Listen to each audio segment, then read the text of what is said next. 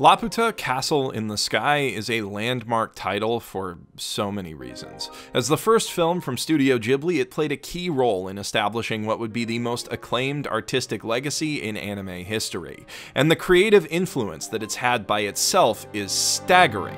It is to Japanese science fantasy what The Lord of the Rings was to Western high fantasy, a template that served as the basis for countless anime and notably JRPGs. I know that it sure as hell stuck with me the first time that I watched it, and one of the most memorable things about the film for me, as I'm sure anyone familiar with my work on Mother's Basement can surmise, is the opening credits sequence. A beautiful medley of storybook animation and orchestral majesty that transforms Laputa's backstory into an arresting fairy tale. We open on an old, cracked stone carving, presumably a sign welcoming people to the city of Laputa. Regardless of its original purpose, here it serves both as a title card and a scene-setting device, instantly informing us that this tale will deal with ancient history. From here, we jump to a gorgeous shot of a goddess blowing wind through a cloudy sky, rendered in the distinctive crosshatch style of Victorian woodcut illustrations, the same kind of mass-produced illustrations you'd see in the novels of Jules Verne that so clearly inspired this film. Normally when you see this style of art in animation, it's on stiff, static images, but here the clouds billow naturally, subtly ruffling their crosshatched shadows as they drift across the sky. Beautiful stuff. In the next shot, we see a lone human harnessing this power of the gods, perhaps for the first time in human history, working with some sort of wind-powered kiln. The technology only becomes more impressive from here. One windmill grows into dozens, spinning away on precarious Industrial Revolution-era towers covered in cranes, pulleys, and other tools of industry. Panning down to the city's ground level, we see the wind is driving massive gears and pistons. There's a certain hypnotic beauty to the cyclical motion of the machinery, something the film itself also captures marvelously, and from what I can tell is something that inspired Miyazaki on his initial trip to Wales that served as the impetus for creating this film. But there's more to this than just steampunk animation porn. It's telling a story, the rise and fall of Laputa. These gears drive industrial shovels to bore into the earth at great speed. With the power of one force of nature under their control, the humans are claiming dominion over another. In the next shot, we see that what was once one tiny kiln has become many mountains, belching smog into the sky as the gears keep turning beneath them, presumably turning the ore from the mine into something a little more useful. Specifically, steampunk airships, with the massive windmills and industrial gears now compacted back down to human scale. But technology races forward, the airships get bigger, soon whole fleets are soaring through the skylines of towering modern-day cities. All of this building up to mankind's crowning achievement, the castle in the sky.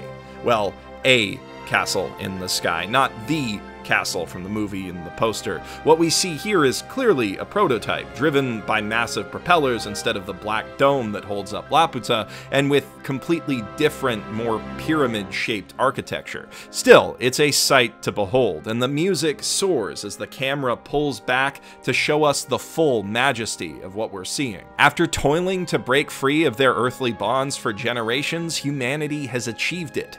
But one of the underlying themes of Laputa is oneness with the earth, and as we'll shortly see, what goes up must come down. Before that, though, we see an entire fleet of floating islands, each with their own cities, castles, even lakes and farmland. From the purely industrial first model, mankind has moved on to bringing the terrestrial comforts of the ground up with them. In a single shot, the film hints at a world that stretches well beyond the bounds of the camera. While the movie itself only gave us a glimpse of the one castle, the last city remaining in the sky, here we see a full civilization of Laputa that was far beyond any of that. But it doesn't last. The storm clouds of war loom on the horizon and eventually blow away the castles and airships, leaving the survivors to abandon their homes and take to the land to rebuild. Yet the wind of fate keeps blowing. and in a shot mirroring the start of the OP, we see Sheeta living a simple, earthy farm life about to get caught up in it. The implication is clear. Humans can't shake their desire to soar above their limits. The sky will always call to them, but while we can accomplish great things, forgetting our place in the natural order only leads to repeated cycles of ruin. A point hammered home by the cut back to the action as we return to Sheeta plummeting from the sky. In essence, this opening sums up the entire thematic arc of the film in a minute and a half, all while expanding the world's lore and working as a captivating credit sequence. The credits aren't integrated into the action, but the use of slightly archaic, rounded kanji fits nicely with the old-timey vibe of the woodblock style, despite obviously having completely different cultural roots from the European art that we're seeing here. Though the shot composition and editing are simple, this is a gorgeous, meticulously crafted sequence that doesn't waste a single second or frame, all set to a gorgeous composition by Joe Hisaishi that would influence both the melody and texture of fantasy scores in Japan for decades to come. This opening is a micro masterpiece contained within a macro masterpiece, and a perfect sequence to set the tone for Ghibli's debut film. The success of Laputa proved that Studio Ghibli was a force to be reckoned with in the anime industry, and with their own studio firmly established, both Miyazaki and Takahata were able to enjoy creative freedom like they'd never had before. Ultimately, this would lay the groundwork for Takahata to create his most impactful and best-known film, at least from a Western perspective, Grave of the Fireflies. But this video is just one part of a larger anthology project bringing together dozens of anime YouTubers to discuss Takahata's entire career. So if you want to hear the rest of that story, you're going to need to click the video link on the end card or in the doobly-doo to watch the full anthology video over on Under the Scope. By the way, on the subject of floating castles, Laputa is probably my favorite, but if you want to visit my least favorite, that would be Aincrad.